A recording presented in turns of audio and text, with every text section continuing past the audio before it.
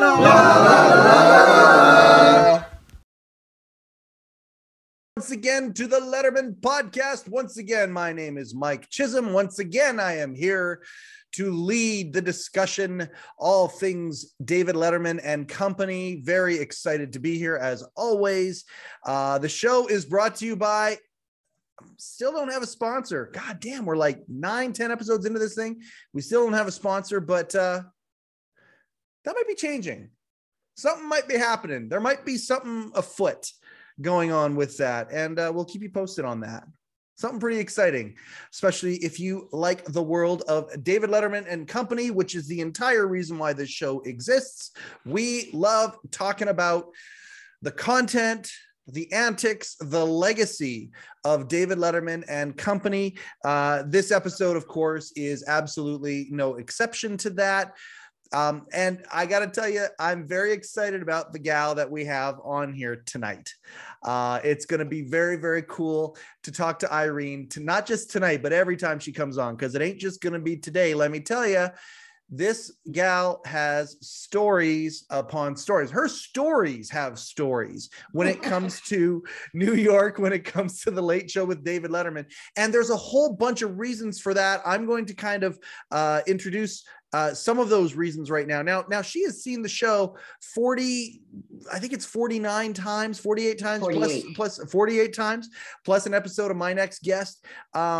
And it's been going on for years and years and years. And she's collected us all sorts of things along the way, stories and memories, things like that. But also somewhere along the way, she also collected a guy by the name of Rupert Jee. This is actually Rupert Jee's girlfriend is Irene Hoffman. And I'm very, very excited that she's going to come on the show here. The way Irene and I met was, I don't know if you would have sat through the entire episode of the Letter Manifesto. That's talking about that night, the story that led up to that, my experience with that. But anyway, I had written it out and I threw it out there to the universe just for people to read it. Irene read that, the original incarnation of my Letter Manifesto, and she reached out to me.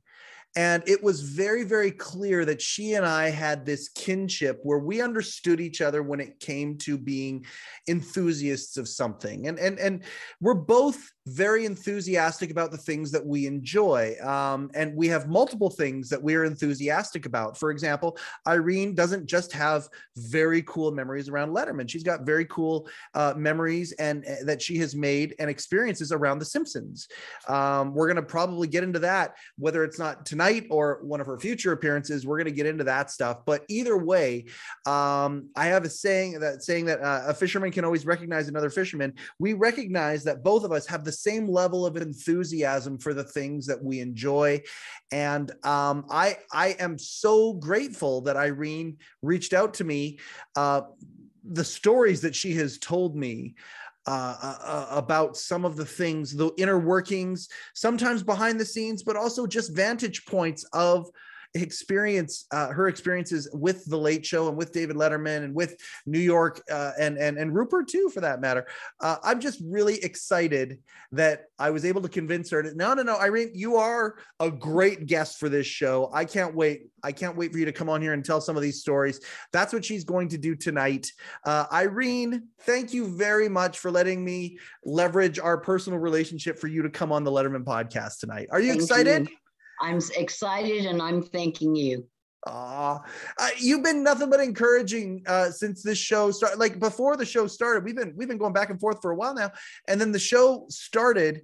You've been one of my biggest cheerleaders, one of our biggest cheerleaders for this thing.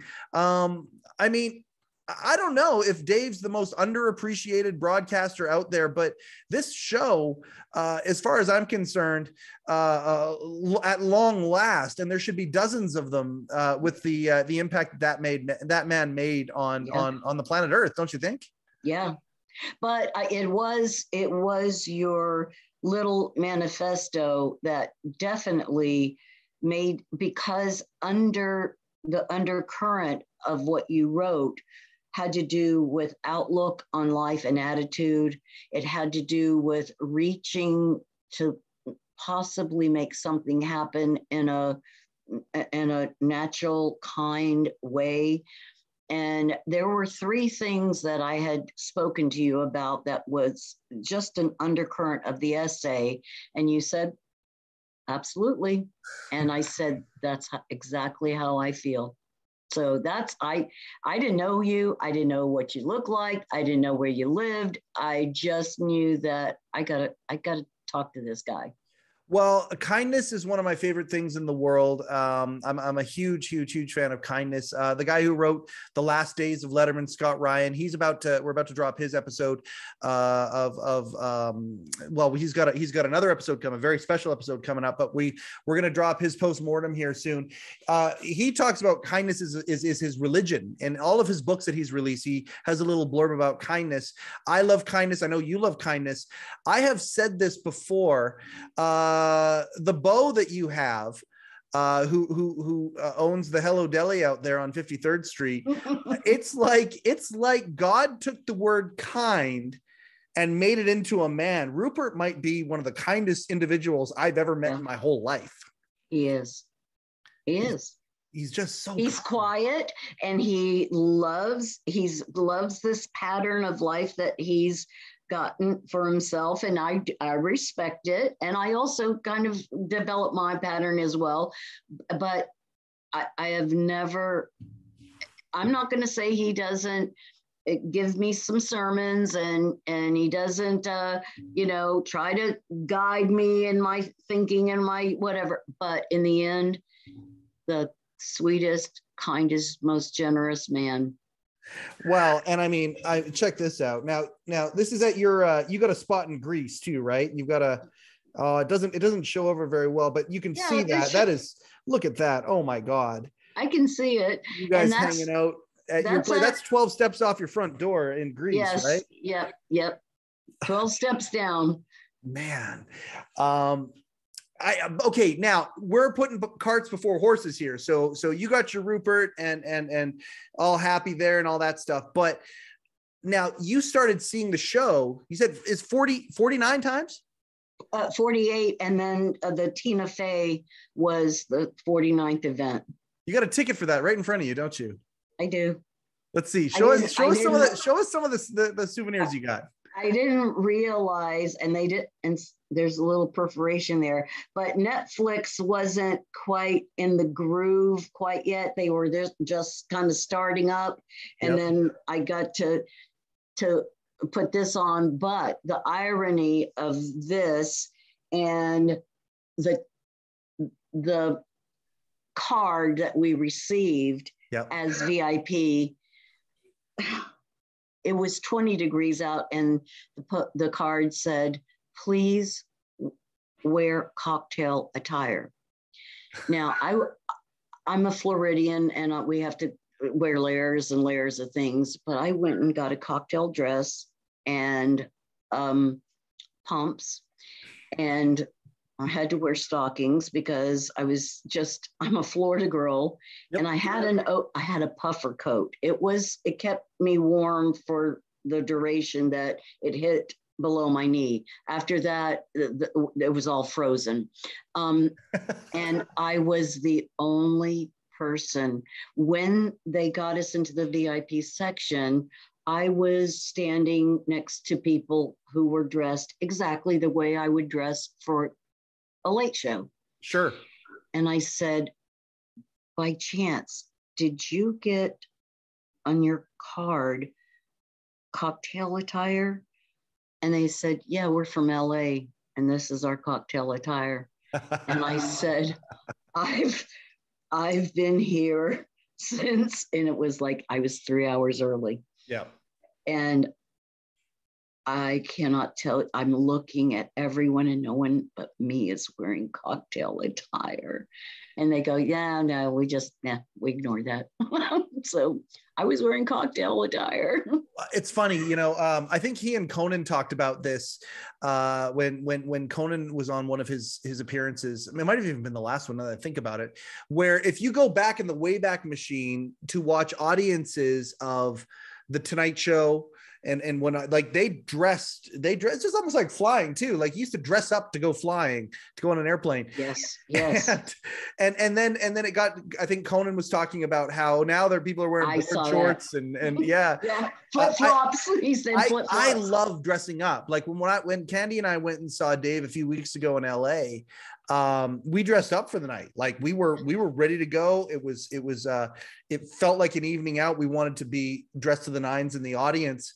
I don't know what it is about shows like that, but I love the classic dressing up for that kind of stuff. You, on all the times that you went, did you dress up every time? I did. I was very, first of all, I was 20 pounds lighter, and I was always trendy, but depending on the weather, and Rupert had told me years after, when I was freezing and I was the designated driver in line, he told me, he said, I do remember you came in for 2 lobster bisques. I said, I loved it, but I was also trying to escape the cold. Right. But he said, you had a great outfit on. Now, in the summertime, because we were so sweaty, and my fairy godmother was going to do a kindness for me after the show, as in sitting in Dave's desk and going backstage. Yeah. I told her, I'm in a 1960s, it's very Marlo Thomas, that girl, top with a capri white pants, so that she'd know how to find me. Yes. And when you see the photographs, I was trendy, but it was boiling hot outside. So it was sleeveless, but it was crisp. I tried to be crisp all the time and yet casual. Now, in the winter, it was also 43 degrees in the studio, and we'd always whisper to each other, we need muffs, for hand muffs for our hands. You know, we would take our coats and kind of put them over our hands because it'd be cold. Sure. But even so, I always did. And I tried to be, I was always fashionable. So, but I you know, and not be cocktail. I was wearing pumps. It was, come on. They had some little glittery kind of, I went and bought them that day because I said, I don't know what to do. I brought this dress, and it's not cocktail, and, you know, and I went and bought shoes and dress and stockings, and I was frozen. Well, the thing I love about it, though, is I think that you and I are similar in the sense that we want to make it an experience.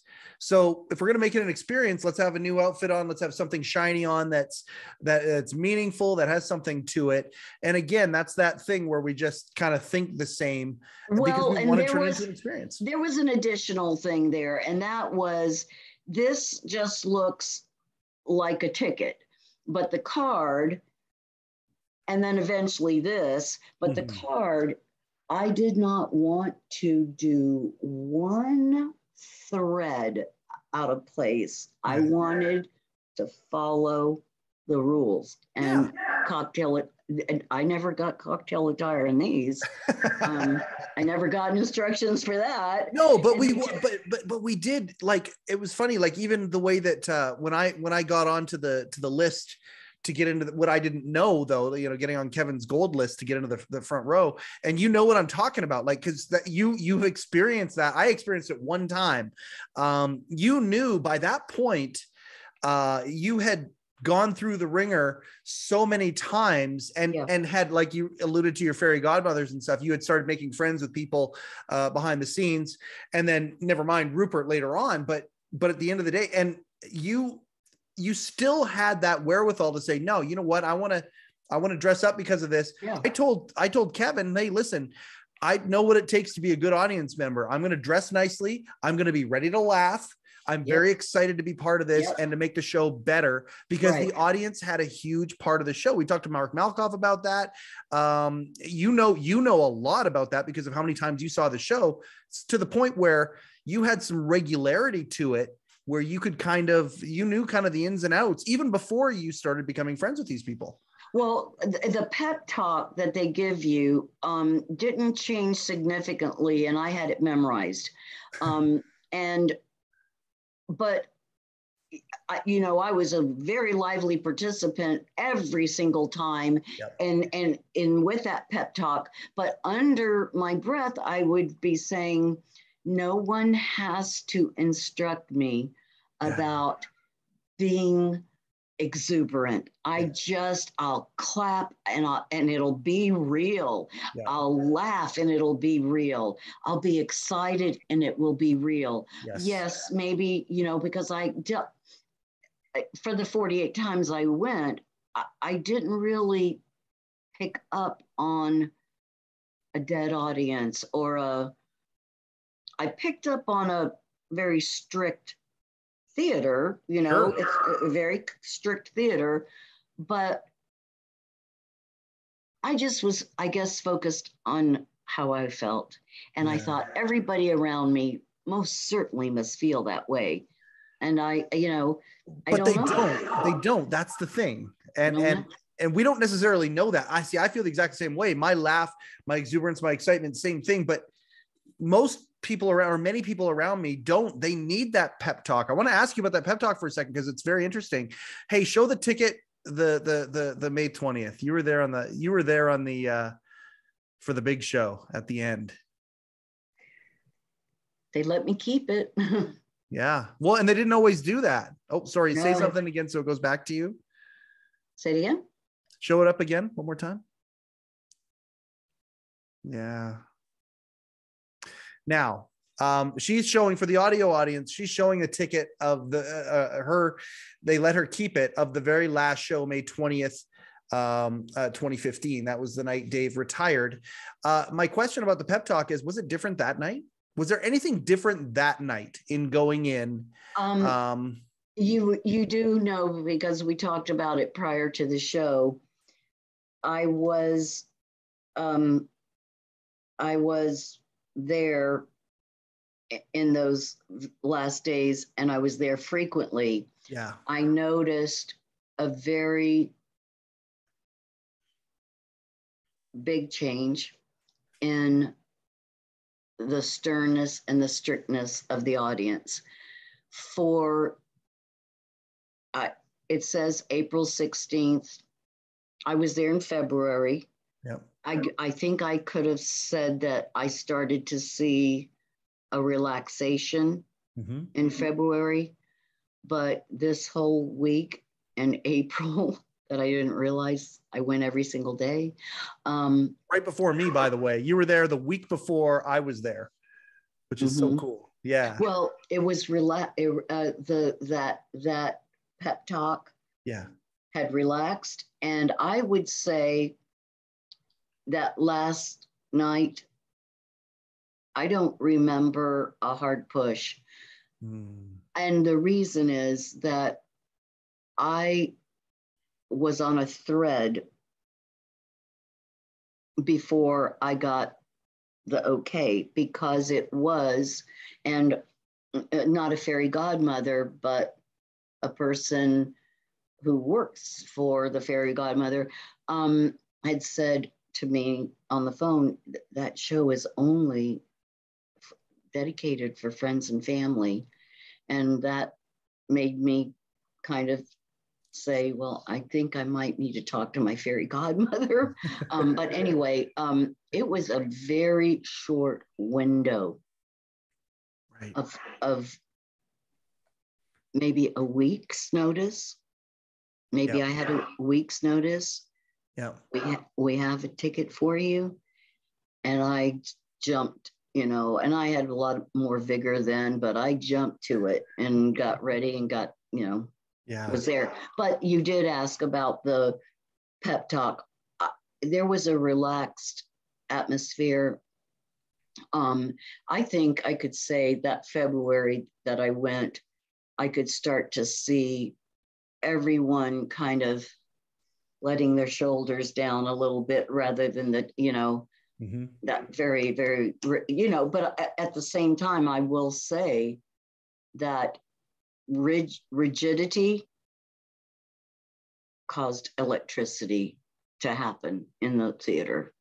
Oh, for sure. Like Dave once referred to it. Somebody was asking him about, I forget what they were asking about. I don't even remember who it was, but they were asking about the audience and whatnot. And Dave commented and said, well, the indoctrination, he used the word indoctrination, that the audience goes through before they come in the doors and fill the seats.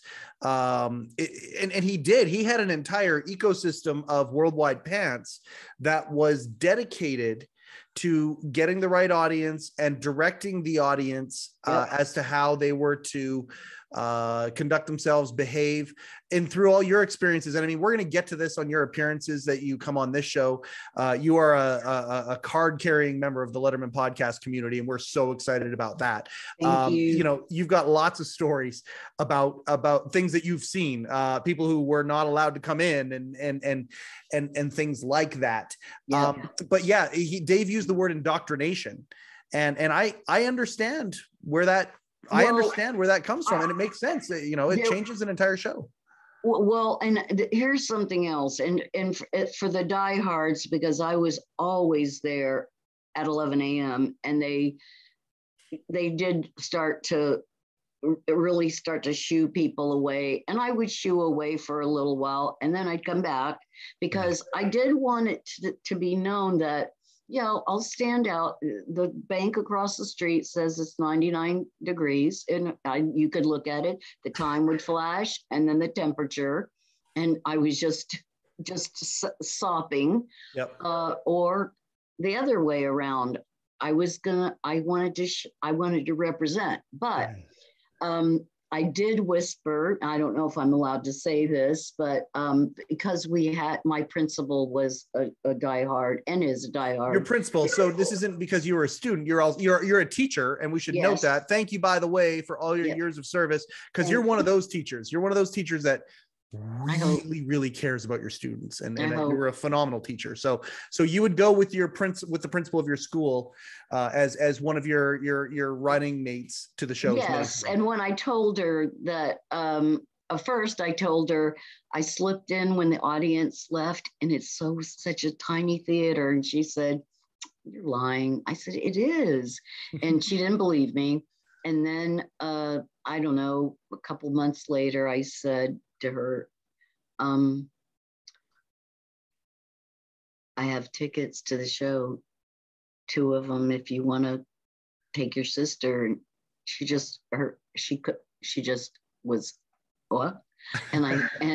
So anyway, 38 of the visits, she accompanied me 38 of the 48 times, because she was my travel buddy, and we were just, it was a great thing. And she kind of watched me do whatever I do, and she just would say, "I can't believe it." But I whispered to her, because of the time that we got bumped, I said, and they put you through this whole thing. There were 100 people in the lobby vying for 10 standby tickets. And of course, our hand was up, just like a good student. Right away, we knew them all. And they knew that we knew them all. And so, but at the very end, the 10 of us were bumped. And so I whispered to her and I said, "It's castration. That's what they do." But then I started thinking about the military. I don't know much about the military, except that what I've heard is you go in, you're this, sloughing little kid. They break you down, and then they build you back up. That was the process. They had to, you had to endure quite a bit. And if you were a person who, like, I'm here and I'm good, you were tired. You kind of got tuckered out. Then they would build you back up, and then because you would already hear the music behind the doors, and that they were doing sound checks or whatever, but you could hear somebody practicing or whatever, and oh gosh, what's behind those doors? And then it was time, and then you became the audience that they wanted you to be. Yep. And it was a strict audience, but I feel it had an absolute correlation to the electricity that was going to happen for that hour. Yeah, I would definitely agree with that. There's a special feeling, and there are going to be people who either view or listen to this program and will be able to 100% identify with what we're talking about here. When they're talking to you, it's got like almost sections. Like you start off outside the marquee, and then you go into one part of the lobby. Then you go into another part, then you go into another part, and you go in, and it might be another part on top of that, or one part less, but it's something like that. Well, they separate the ambassadors. Okay. The people who are going to fill in those front rows. And I don't know, if I were to hazard a guess, they would like energetic, handsome, young, lively, and not necessarily young, but Sure. Just they would kind of look for a group that could fill those front seats, because they were the ambassadors in the theater. Yep. And to my eye, it seemed like, it was a very hearty group of sharp people, and they would kind of separate those people out. There was this feeling of hierarchy, and those of us later who were the balcony folks, but I was lucky. We were actually, Christy and I were quite lucky, maybe 6-7 times or more, as soon as we were identified. Even though I didn't talk to my fairy godmothers, they would let us come out and let us go get seated. Okay, so let's talk about that for a second, because you talk about the balcony folk. Yes, who were like, and by the way, how awesome was it to see them release David Letterman coming out and warming up the crowd for the very last show? Because you turn and look, because the camera's from behind as he's doing that, and there's Irene in the very front row of the balcony. Who was the balcony mostly reserved for? Guests of CBS. That's friends and families of the guests.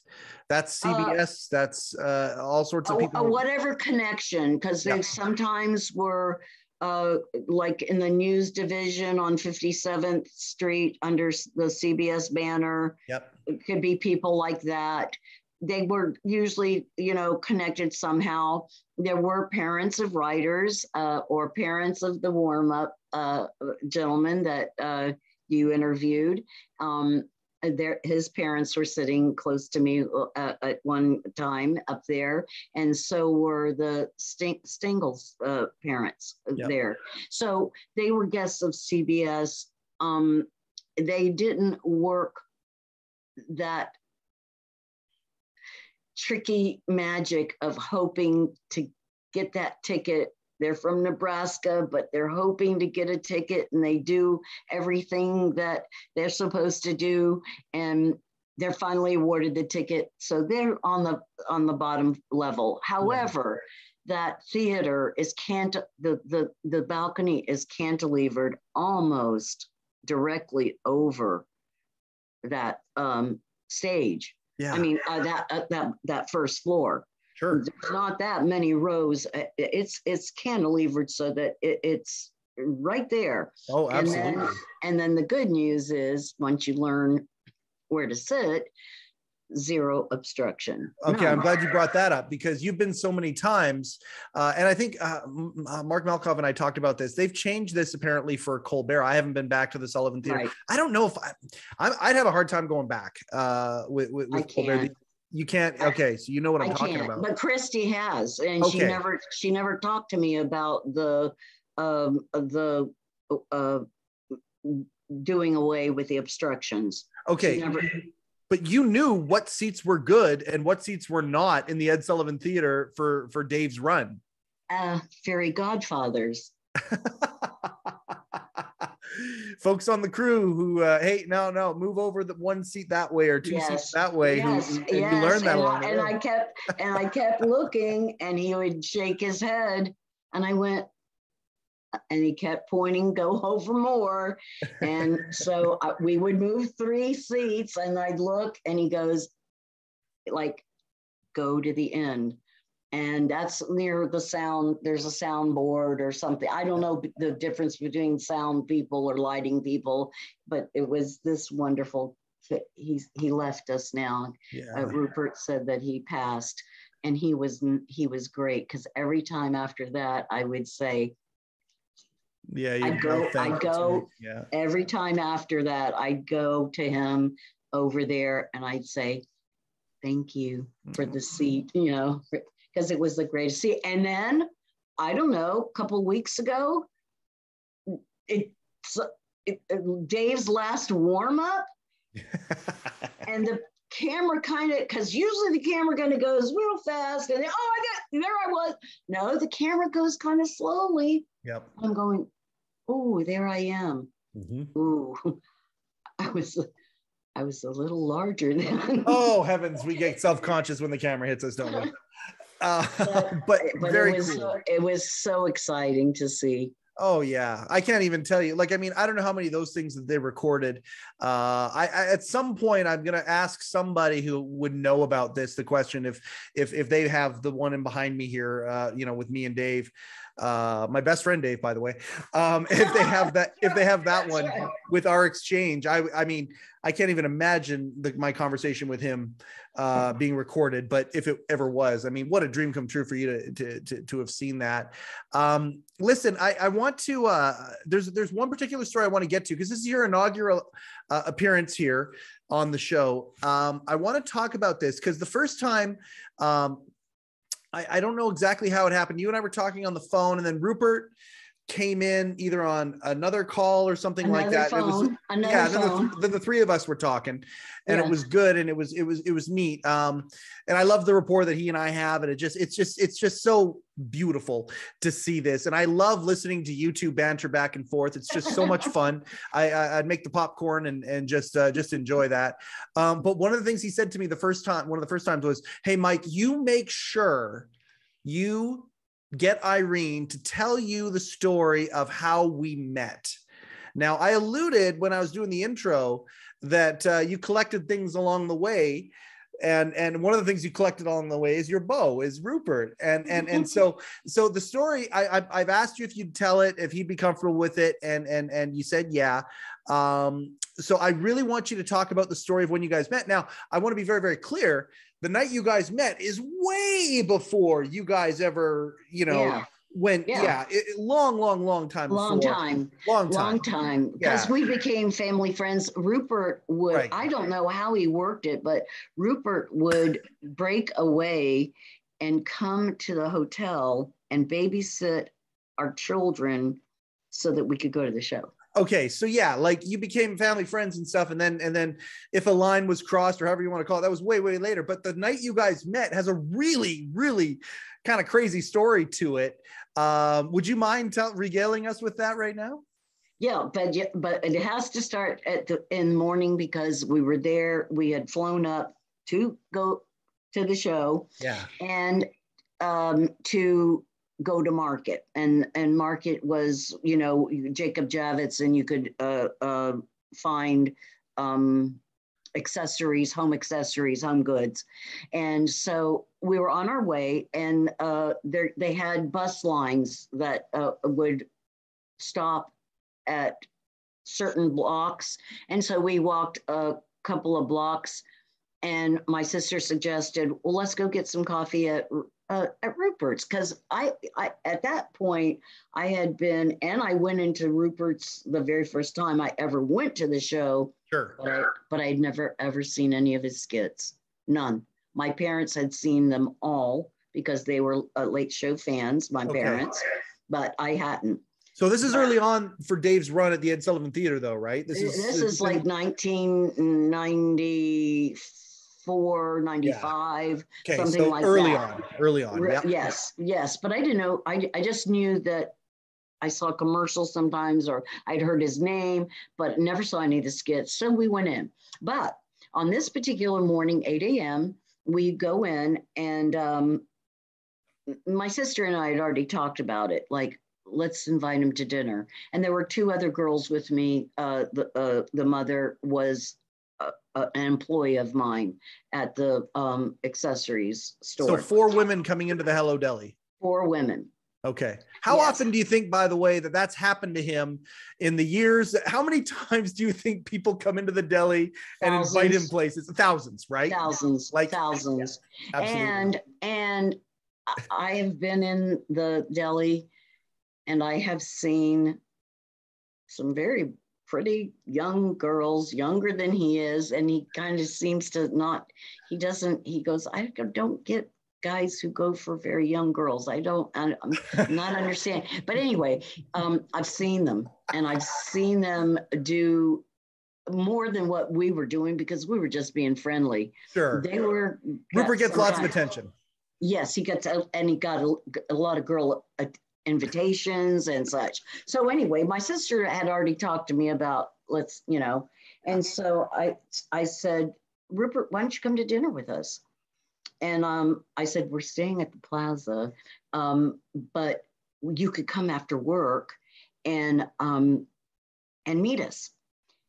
Oh, that's so nice of you girls. Thank you so much. And he's doing whatever he's doing behind the griddle. He said, we'll see. And my sister was delighted. She goes, he said, we'll see. I looked at her. I said, you shut up. And then I looked at Rupert and I said, and you shut up too. Meet us at the hotel at 6:30. Okay. And instinctively, he wrote the deli phone number and he wrote his home phone number. Oh. 2 numbers, the deli and the home. And on the little order sheet where he kind of clipped the order up and he handed it to me. Now, we were excited because the bus was there to pick us up and we were on our way and we thought, this might happen. And my sister and I were going back and forth like, what do you think? I said, I think he's going to ditch. I think he's going to politely ditch. Sure. I said, he does everything politely. There isn't anything that he doesn't do politely, I don't think. Right. And he does what he wants. Can be very stubborn. He can be very stubborn when it's hard to shift him, but he does what he wants. But I really did think that he was going to politely ditch. And I did not have a cell phone at that time. I did, but I didn't give him the cell phone number, but he knew that we were staying at the plaza. Mm-hmm. So I thought we would probably get a call that said, thank you so much. You know what? I'm really tired. We'll have to try another time. So 2:00 at market, having a gut feeling that he was going to politely decline, mm-hmm. I called and he said he was kind of cheerful about it. I think I was 42 or 41, something like that. We were still good. We're still cranking. But anyway, he said, I told him, I said, we're going to be waiting for you 6:30. And he goes, Irene, I really don't have anything to wear. I said, I don't care. Wear what you're wearing right now. He goes, well, I've been working in my work. I've been working in my, who cares? Come like you are. I'm going to take you to a really fancy Greek restaurant a couple streets away from our hotel in Molivos. And it was a very great Greek restaurant. And you have a high bar when it comes to that. You are Greek. You're very Greek. You've got your house in Greece. Like you have a high bar. If you say this Greek restaurant is great, has some stuff, okay.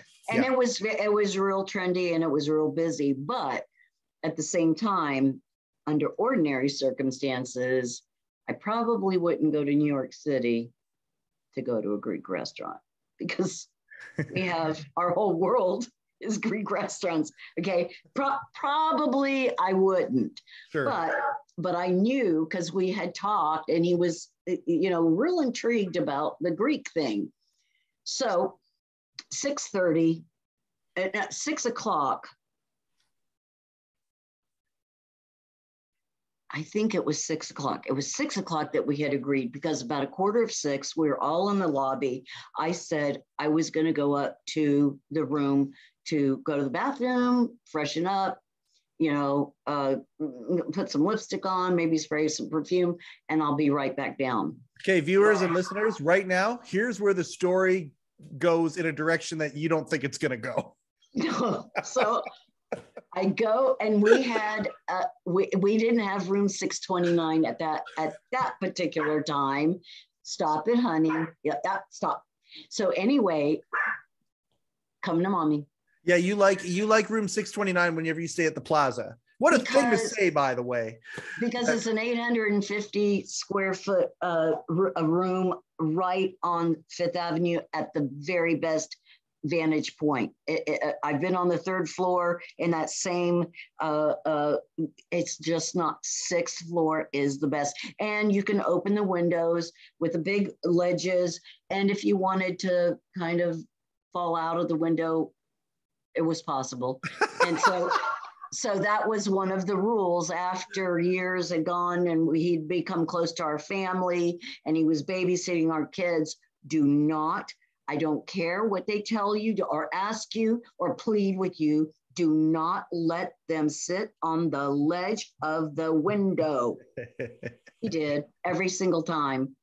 He did every single time. He was there. He didn't open it too wide. He was standing right there. But the thrill of their being able, because I said, you don't follow instructions. But anyway, so I went up to the room, and this was an interior suite with 2 bedrooms, 2 bathrooms.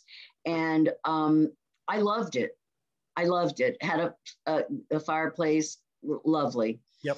And so I walked in, and the bathroom was right in front of me as I went in, and a very handsome gentleman jumped out of the bathroom. Handsome, tall, blonde. To your room. In my room. Yes. Extremely well dressed. Had a very sharp dark navy jacket on. I took in his image right away, but something wasn't right. And he said, we're with security. We're checking out the rooms. And I was going for it. And then he pretended to lift his arm and talk, as they sometimes do here, and say, we got to go in another room. It's not this room, as if he was talking to someone in the back bedroom. Yeah. And then I saw a small leather briefcase. And that right there, I'm so gullible. You tell me something and I'll go, really? Okay. So I'm that person who thinks everybody's grand and great. But I saw that little leather briefcase and I couldn't turn the door handle. And I said, please don't hurt me. Just don't hurt me, because of that briefcase, tiny, small. And he tried to make commotion as if he was still playing the part of security. Sure. But I finally got the door open, and the elevators, back elevators or front elevators. I happened to be closer to the back elevators. No, sorry, there was the front ones, but they're at that time notoriously slow. Right. And of course, people stupidly think that if you just click the button 18 times, that's going to make the elevator come faster. It's just one time, it lights up and the elevator will eventually come. So even though you're gullible, or you say you're gullible, self-professed, you had a sixth sense that that something was wrong because of the leather briefcase. Yeah. And you got out of there. I ran and I tapped, and the door opened immediately. Was he coming after you, or did you not look back? I thought, but I heard a thumping on the rug, thump, thump, thump, thump, thump, thump, thump, and then a door down the seats. Presidents could never stay at the plaza because there are so many stairwells, so many stairwells, too much to monitor. Right. And so I heard a door shut on the stairwell. Yep. So I thought maybe, and I went down and immediately, and now it's 5 of 6. Our engagement was 6. I go in immediately to VIP and I've become friends because of our frequency 3, 4, 5, 6 times a year going there. And so I know this man and he looks as if he could be a former chief of police of New York City, which he had been. Wow. Or he could be the Godfather, because that's how intimidating this guy looks. And he worked for the plaza. Yes. And you knew him. He was retired. He was retired and he worked for security for the plaza. You didn't even go back to your friends by this point. You just went right to this guy.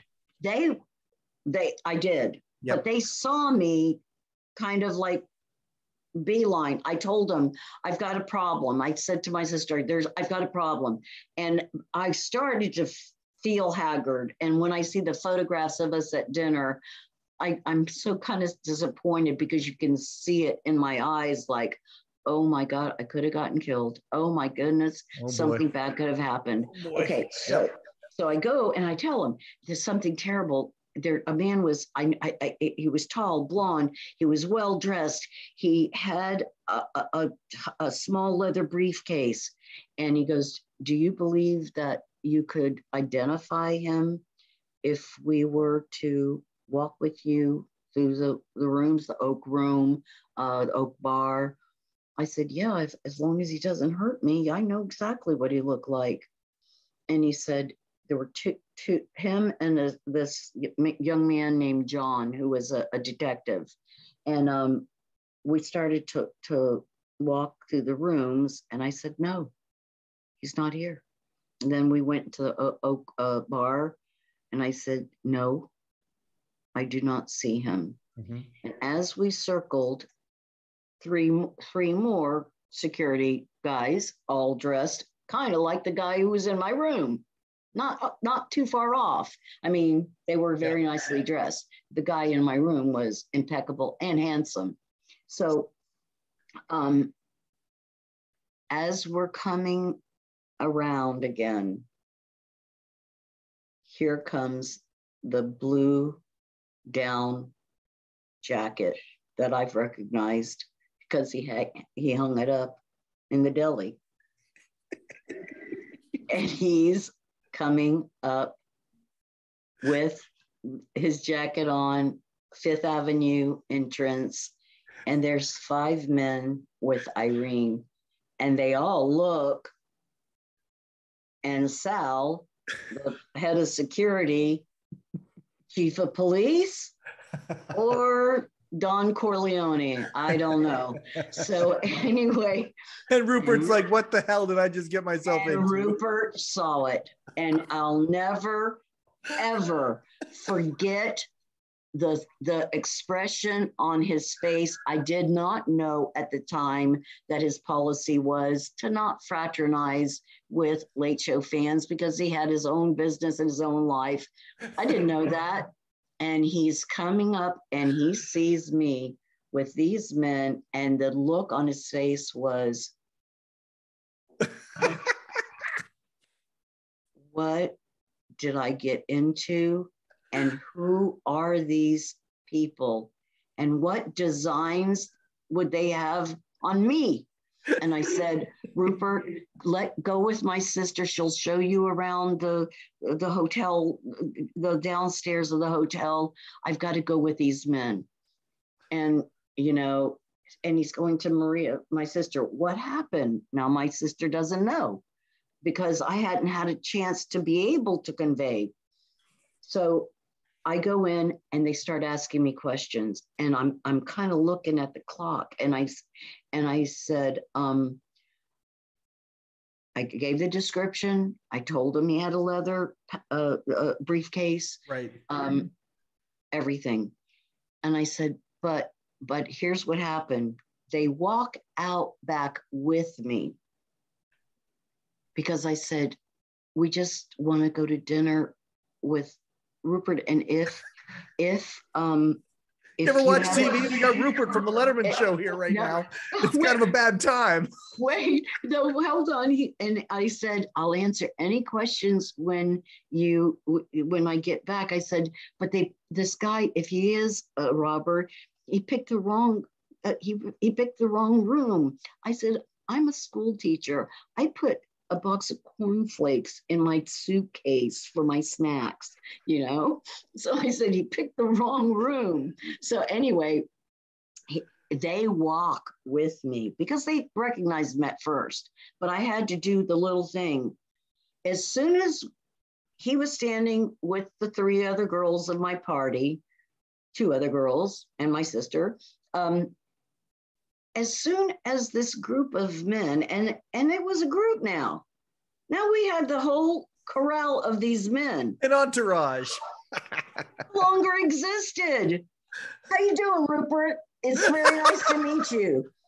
Every single one, I would drop me like a hot potato. How you doing, Rupert? I love what you do on the show. Because don't forget, these security start at like 5:30 and they go till 2 a.m. So they're going to go in the office and turn on. They know the guy. They escort me, and I am a non-entity. How you doing, Rupert? So we went to dinner, and Rupert went home because he went home at 9 p.m. But we had the funnest time. It was just like with you, like I knew him forever. Yeah. And I told him, you need to try this. And we just piled on the food. And he was pretty familiar with Greek food too. Mm-hmm. But he goes, well, I always wanted moussaka. I said, you got to order it. I don't like it, but if people love it, you got to order it. So we just had a lot, and it was fun. So he leaves, goes home. Usually he goes to sleep by 8:30. Mm-hmm. We go back to the hotel, and John, this detective, greets me and opens his hand and says, are these your items? And I said, they are. Pair of Ray-Ban sunglasses, mm-hmm. a sterling bracelet. I don't know, 2 other things. There were 4 items. Those are ours. And we go back to the room. John and Sal comes in for a little bit, but John and another guy, a detective, come in, and the entire room is gray with fingerprints, dust. Wow. And we just kind of were like, oh gosh. I said, I'm just so glad he wasn't violent or anything. I said, and he was so handsome. So John says, no, they haven't said anything. I heard him say that. No, they haven't asked or said anything. And he goes, girls, don't you want to move to another room? And I said, I really like this room. It was gray dust everywhere with fingerprints. And I said, I really like this room. But then all of a sudden, because I'm not a quick thinker, if you give me 3 days, man, I'll give you a sharp retort. But all of a sudden I went, but is room 629 available? There we go. Yep. And John goes, let me see. Room 629, is it open? Girls, pack your bags. You're going to room 629. So we definitely got, because that room, they would give it to us at I don't even want to tell you what the price is, because that's why we could go. The plane ride was very affordable for us. It was a bus ride, a 2-hour bus ride, and it was affordable. And also, we just created a history, and we stayed there, and we would go 4, 5, 6 times. And same people. I'm glad you mentioned that, because, you know, you were a school teacher, and it's not like, you're well-to-do or any of that kind of stuff. And you didn't use your contacts to get in with the Late Show, any of that stuff. No. You basically had a relationship with the Plaza, very similar to how some people have with relationships with hotels in Las Vegas. If you just continue to go, you get to know people, and along the way, people, you just build a rapport with them, and then you go. Yeah. And a lot of them, I'm sorry, but my little doggy is kind of thinking that he's. Hey, who do we got here? What's the third member of this podcast? Who do we have here? Oh, so this is Rupert's dog, because he didn't want me to get him. I had him 3 weeks before, because we would talk every night, and he'd say, Irene, you know, a dog is a lot of responsibility. I love dogs, but I don't know. And I had him for 3 weeks while he's giving me that lecture every night. And I said, Rupert, the dog is here. He goes, you got a dog? I said, for 3 weeks. He goes, let me see a picture of him. And he goes, bring the beast to the airport when you come get me. And then from now on, when Rupert comes, he knows I'm mommy, but I'm gone. He's Rupert's dog. And this one, if you say Rupert's name, or if he calls, and I always put on speakerphone, he's doing this position so he can be close to Rupert's voice. So anyway, so that's we did build a rapport, and if people stay, you know, long enough at a place, and a lot of them make that kind of a career, because it was a 15-year stint with every time, only once. The first time we went to the Late Show, we stayed at the Riga Royal, and a lot of celebrities who are going to Rockefeller Center to be on shows, or to the Late Show, the celebrities stay there. We did it because it was just so close and convenient. But well, you got some stories around that we'll tell in some future episodes too, that are really good, really awesome stories. Now there's a PS to this one, though, isn't there? Who the gentleman was that it ended up being. You found out about that. What I hate to say that we got to finish it up with this, but don't worry, everybody, she's coming back lots. She is. You want to talk about a founding member of the Letterman podcast community? Irene is it. She's coming back, but I do want to finish this story here, because it's got a kind of a holy cow. It's crazy. Your intuition when you saw that briefcase was right. Yes, and when we came back, John and Sal, they took me into the VIP office, their office, and they said they found the jacket. It was rolled up and stuffed in a maid's cart. They found the leather briefcase, and it had 17 premier hotels in the area of keys that would open people's doors, and then Sal said, we know this man. He has been hitting, and he eludes us, but tonight, when you went off to dinner, we got him. Yeah. And we accosted him at the subway and said, sir, and he knew that these are official people. Are you a guest of the hotel? And he turned and he said, I am. And he jumped the turnstile, got on a train, and eluded them. But they had known him from prior and couldn't get him. And that's kind of a thing for Sal, who looks so, he's so, yes, sir, whatever you say, sir. You know, he's so intimidating looking, but he's a nice guy, but whoa. Okay. But anyway, he wrote me a letter with the Plaza logo and everything on it about 7 months later. Mm-hmm. And it was a color photograph. I had told him, I had said, look at your videotape. I watched 60 Minutes. I watched 2020. Donald Trump has cameras everywhere. Sure. And I mean, the early 90s though, so you weren't sure exactly how much, like surveillance now has evolved. Back then though, I mean, it was there, but it wasn't what it is now. No. What happened was Donald Trump, when he had it, because it was just transitioning to, I think an Arab had bought it. It was transitioning to this Arab's ownership, but there was legal issues. I don't know who, I don't know how, but I don't even know if it went into litigation, but there was a claim that privacy was invaded with so many cameras. Yep. So Sal said, we only have them in the elevators now and at the entrances, the main entrances. He said, we took them out.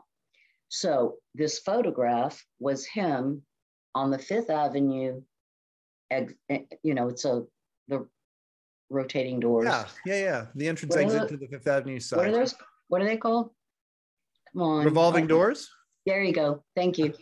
He was coming out, again, beautifully dressed, and a very clear snapshot of him. And I came after school, checked my mails, opened it up, and called. And he was there.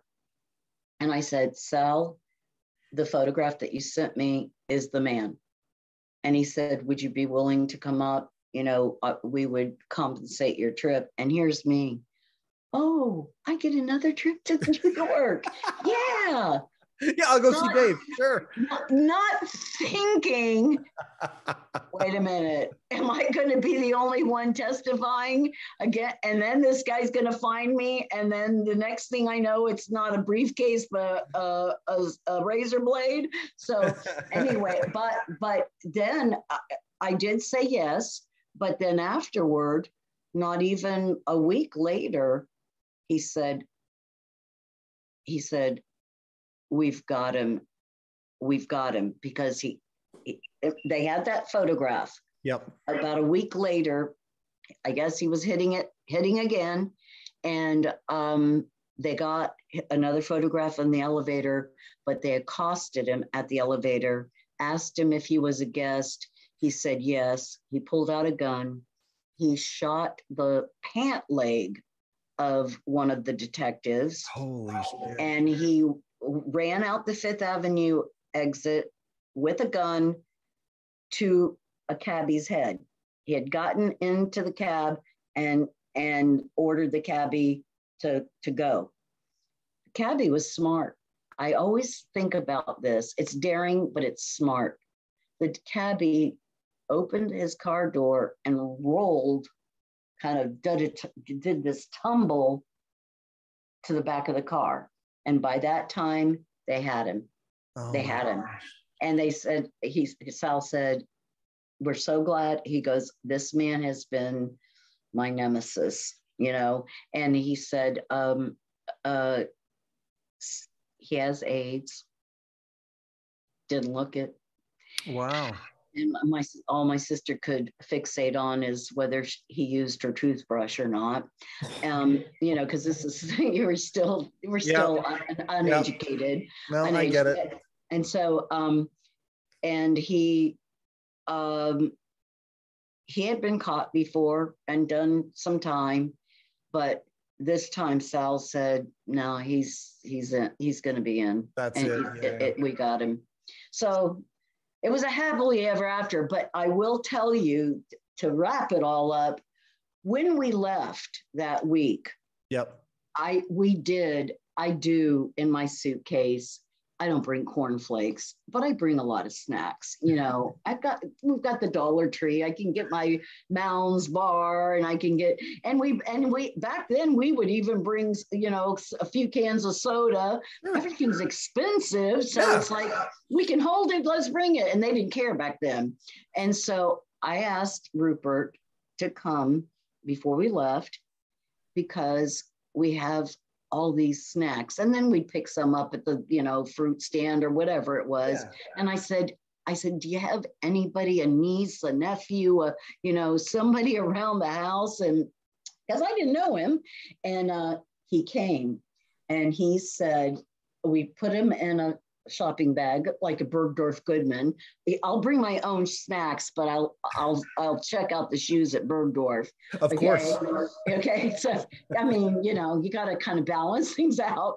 But anyway, it was a fancy shopping bag, Yep. and it was filled. Fiddle Faddle, the popcorn that has the caramel on it.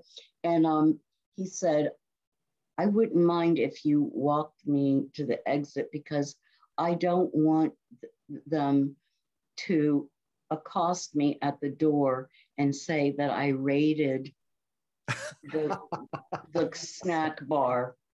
You know, and we had all those little doodads that were available. He's so proper. I love how proper he is. I love that. It's so endearing. I just can't be accosted by taking things from this hotel. Rupert, they're from Dollar Tree, and they're from around here. We didn't touch the mini bar. Okay. So anyway, I walked him down, and he had that bag. And then, but what was funny is that the day that we went to that Greek restaurant, we had such a fun time. The next day we went to market, and it was blizzarding. We had to delay our trip a day, but Cookie and her daughter flew out. They flew out, I think, a day before us. Mm-hmm. We had such a fun time. I called Rupert at the deli, and I said, Rupert, not tonight, because it's blizzarding outside. I said, but tomorrow night, let's go to dinner again. He goes, okay.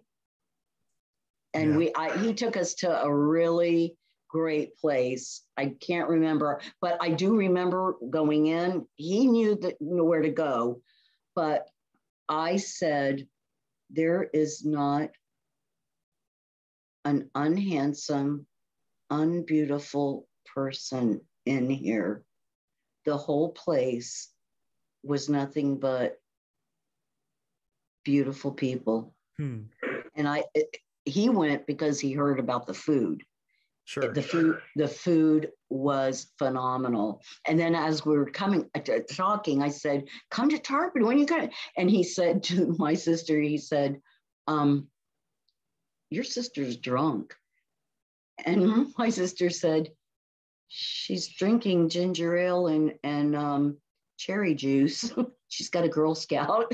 I didn't know I was drinking because, and I said, get your calendar out. He goes, I don't have a calendar. I said, okay, think of time. Think of coming down. Yeah. But that's when it was, we'll see. But I didn't give up.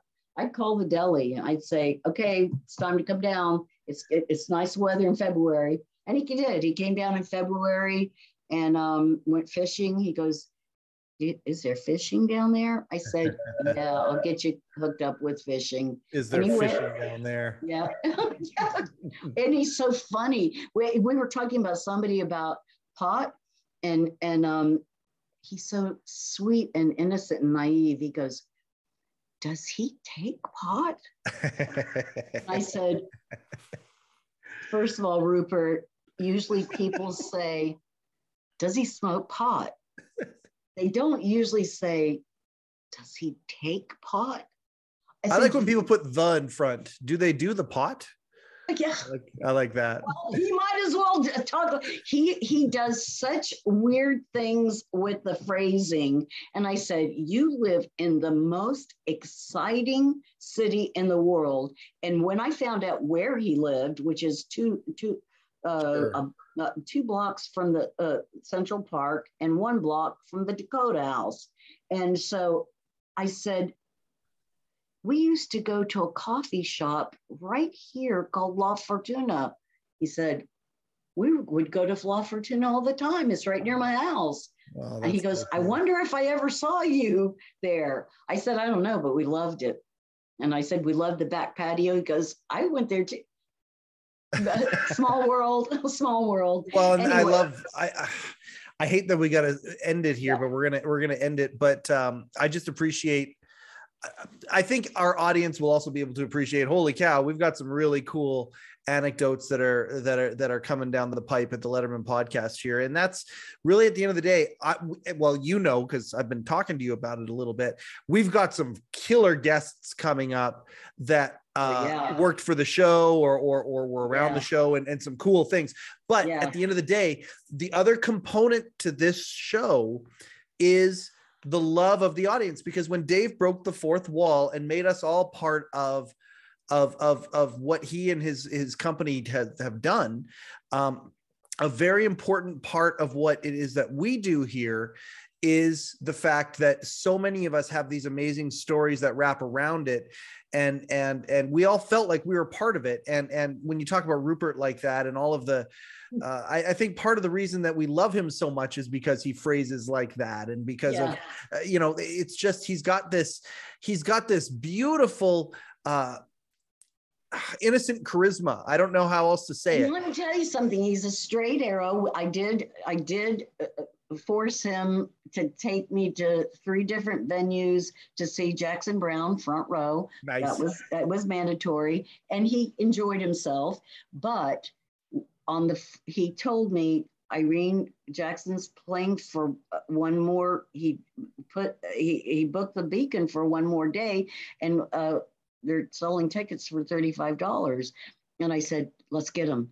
And we took his brother, and we sat up high, and there was this big square, not front, because we'd already done the front row of the Beacon. And I'm sorry, it's very disappointing because the stage is really high rather than the intimate like this. Yep. But anyway, this area, and it was empty. So I said, Rupert, those seats are empty, and I'm going to run down and take a look. And this was 1/3 into the concert. It's a little late for a latecomer. Yep. Already that far in.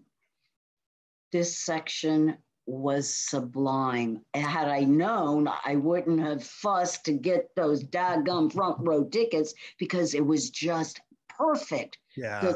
That perfect sensation, and no obstruction because there's rows, a big rectangle. I run back up in excitement. I said, Rupert, they're wonderful seats. Come down and let's sit in them. Oh, no, I can't. Irene, I can't be seen not sitting in the seat I'm assigned. I said, nobody's coming. I'm and if they do, I will say, I did it. I encouraged it. We're very sorry. I told him, I said, it's my fault. No. I said, I have to go down there for a few minutes. And so I did a couple songs, felt bad. So I'd go back into the $35 seats way up there. I said, Rupert, there's nobody in the seats. No. Aw. You're going to Greece again. You're going to Greece for the summer soon, right? Just a few days. A few days. Okay, so we just got you. Okay. We're going to do this again. I know you're going to probably do a postmortem, but we're going to figure something out where. Can you tell me what a postmortem? I know what postmortem means in real life, but what does postmortem mean? So the postmortem is our clever way of doing review episodes of content Dave puts out. Okay, so we did the one with. We've got one with Rusty that went up already. Rusty, who hosts the Wake the Neighbor. Hey, shout out to Rusty, Mike at the Wake the Neighbors. Now I'm doing it. Oh my God, Jay. Now I'm doing it. Wake the kids. Thank you. Wake the kids from the neighbors. God damn it, Jay. Wait. What happened with? Because he forgot when he was with Jay and he was in the car and it says Irene, hello, and he forgot me and he goes, oh, I didn't know that was you, because we correspond a lot. Oh yeah, totally. So what happened? Wait, what happened with him? No. So we had him on an episode of the Postmortem already, where we went over the Kevin Durant episode of My Next Guest. I watched that. That's what the Postmortem is. It's going to be special guests talking with me about certain episodes of new Letterman content that come out. So you and I are going to do that on one of them, and we've got so many stories for you to come back and tell. I want to get one with the with the bay, with either the sunrise or the sunset in the background. Let's do that while you're in Greece. Okay, let's do another one. Oh, I'm asking, please, if we can chat while I'm on my veranda. Yeah. To make you all enticed to want to come, because it's a great little island. It's a Candy and I island. are coming. Don't worry about that. Candy and I are coming. Well, I want people to know it's a great place. And my brother is 53. He was 50 by the time I finally told him, please don't be dumb. Come to Greece. Why? And that's it. He's coming with me this trip too. He loves it. It's it's paradise. And if you ask Rupert, I don't know, you didn't speak to Rupert about this, right? No, not yet. Not yet. Oh, he would, if he had an option, he would not want to come home. Yeah. Well, I can see it just looking at the picture that we showed earlier. I mean, so we'll talk in Greece, but that means I have to be caught up on the episode, because you know how I am. I get I see a lot of them, but if we're going to do any talk about an episode, I got to make sure I see it. Yeah, absolutely. Oh yeah. No, we're going to have some fun with it. Thank you very much for, you know what, I'm going to do the same line that Dave did to Peter LaSalle the night that, the night they did the Carson tribute. Dave said to Peter LaSalle, who was the guest that night, and they talked about Johnny Carson. He said to him, thank you very much I hope I didn't take advantage of our friendship. And I want to say the same thing to you. I thank you very much for letting me take advantage of our friendship and you coming on here and doing this. Thank you for the encouragement that you have given us here. Lots more good stuff to come.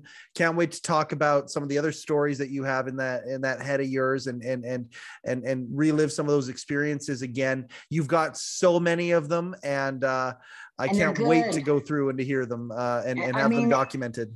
And almost all of them are just magically good. Yeah. I was lucky and blessed, and I had fairy godmothers. Well, you sure did. And shout out to the fairy godmothers, and shout out to all of our fairy godmothers that we have here.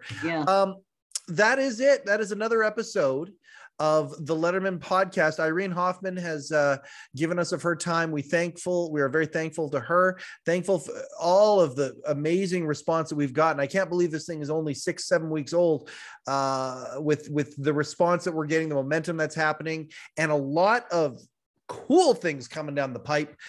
Please share, subscribe in whatever order you want. Please tell more people about this thing. The Letterman Podcast is going places, and we want to bring this community all together. We got a Facebook growing on Facebook. We've got a community group growing on Facebook. It's the Letterman Podcast. Just look for the group. Please come in and join it. Positive, happy, love, magical, just like all the things Irene was talking about. That is another episode of the Letterman Podcast. My name is Mike Chisholm. Thank you and good night. Overcoat and underpants.